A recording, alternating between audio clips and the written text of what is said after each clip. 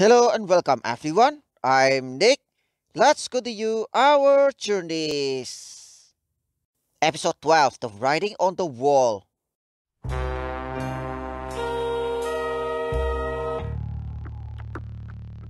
So, what did everyone think of the innocent stare?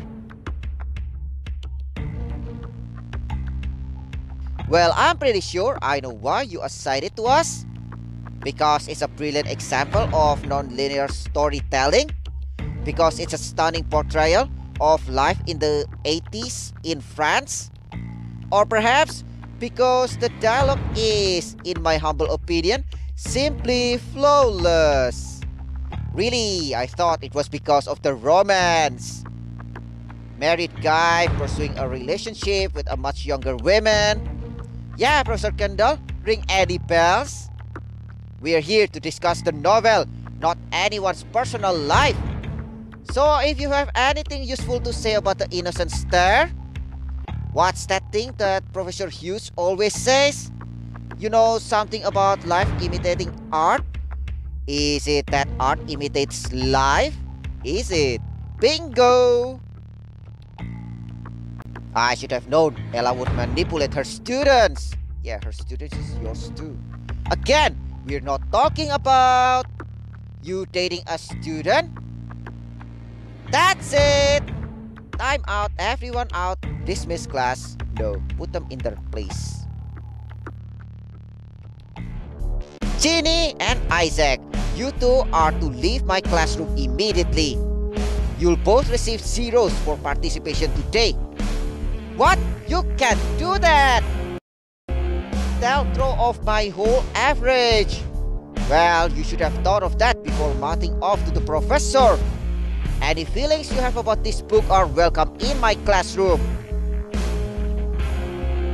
But it's against the rules to bring in another student or my personal life. Someone's defensive, you too. And someone's about to dig her grave even deeper. You're getting a zero for tomorrow too. Congratulations. Don't you think you're being a little harsh? I think I'm standing up for myself and for Katie. I won't let the two of you sully her name in this school. Someone out there is trying to put us through hell. I won't allow it to get worse. You two out. But you heard me. Ginny, Isaac, leave. Bye. Finish where he wear his eyes for Friday. That's all for today. Oh, could this day get any worse? Yes. Andrew, would you come by my office after your last class today? Of course, should be around 5. Perfect. President Carmichael, may I ask what this is about? It's better that we wait and do this later in personal. You know what this is about, right?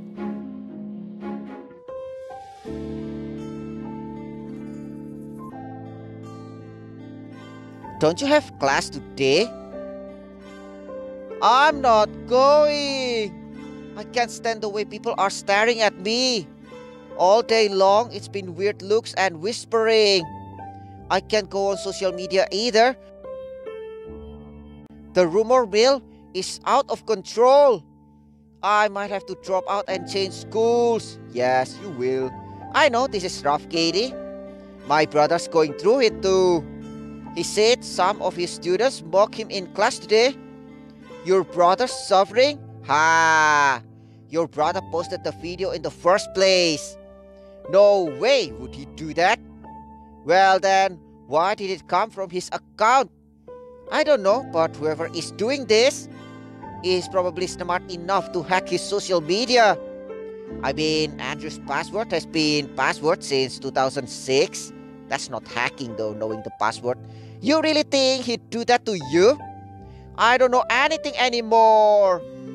Look, I know that this isn't easy, but I need you to know my brother is a good man. He'd rather die than hurt someone he cared about.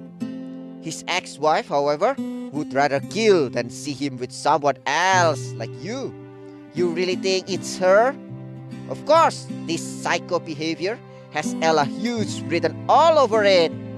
Is she legitimately dangerous? In love with him? I mean, she's beautiful and smart and a freaking hot mess. Some guys are into that, like Andrew. Well, okay, I don't know if Ella's still in love with Andrew. More than likely she is not, but she can't stand to see him happy. Or she can't stand to see him with anyone else. She's horribly selfish like that, I'll say. But even more importantly, Andrew's not in love with her anymore. And he never, ever will be again. He cares about you deeply, Katie. Plus, he's been writing again. Like all the time, actually. And he only writes when he's happy. You mean he stopped? Kind of. He wrote a book, but he's too scared to send it to publishers. I think after everything that went down, he's feeling insecure. But now he's finally done editing that book. And he started a new one. The way he's going, it'll be done in a few months. Wow. Well, I'm happy for him. Me too. That's his dream. That and to fall in love for real. Macy, do you think he's in love with me? I'm kidding myself. Yes. I know I shouldn't be asking you this, but I'm dying to know. Do you really think Andrew is in love with me? I mean, has he said anything like that? In those exact words, no. But he talks about you all the time. He smiles whenever he hears your name. He blushes like a teenager when he thinks about you. And he's been so happy since you came into his life. Really? Yeah, and all that spells love to me. Well, you know what you need to do now. Talk to him. I know I texted him, but he didn't reply. Here's what we're going to do.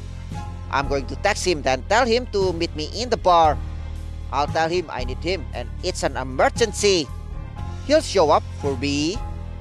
And I'll be there in your place. It's a trap. Exactly. Okay, I'm on my way now.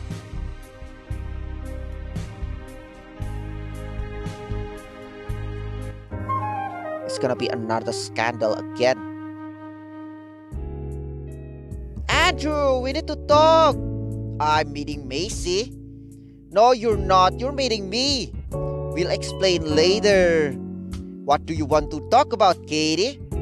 Macy says you're writing again. Seriously, after everything that went down today, you want to talk about my writing? Yes, because it's brilliant.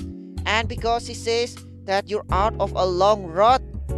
And she not so subtly implied that it has to do with me.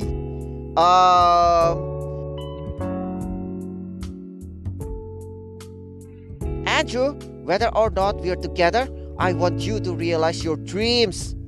You're a brilliant writer and the world should see your work. I've researched a few publishing houses and literally agents.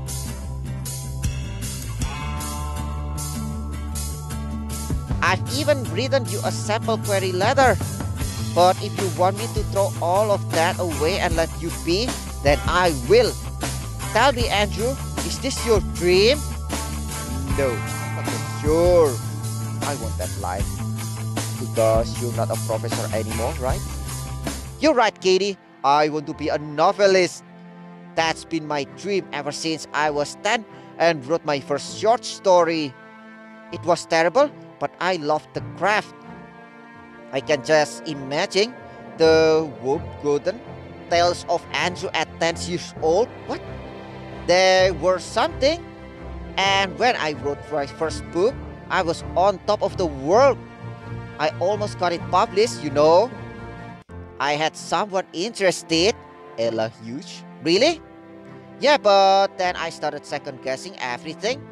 But then my parents had died and I was taking care of my sisters. Then Ella happened, and I never had the courage to get back into it. I'm sorry, Andrew. I got into academia because it was presented to me, and it was a good, stable job, and I needed it at the time. Please tell me you're ready to make a chance on yourself now. Oh, I'm ready. So ready to throw the professor title.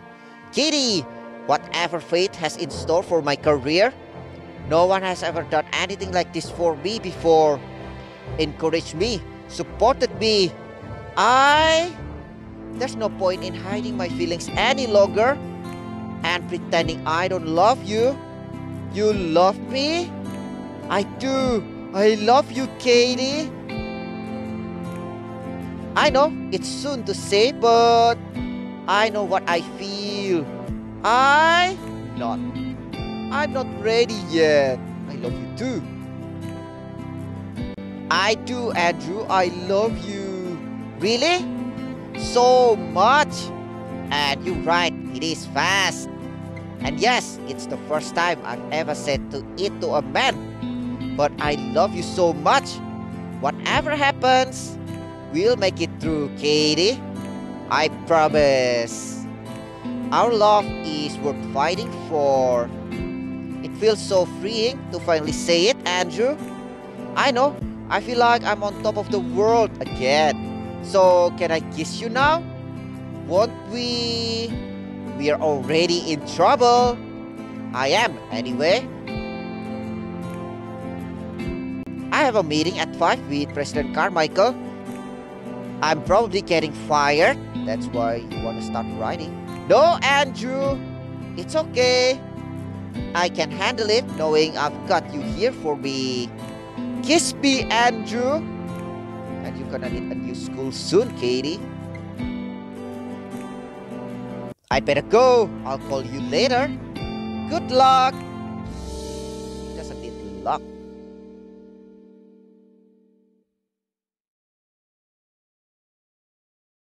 Thank you for watching. Have a wonderful day. Don't forget to subscribe to my channel. And see you guys on our next journeys.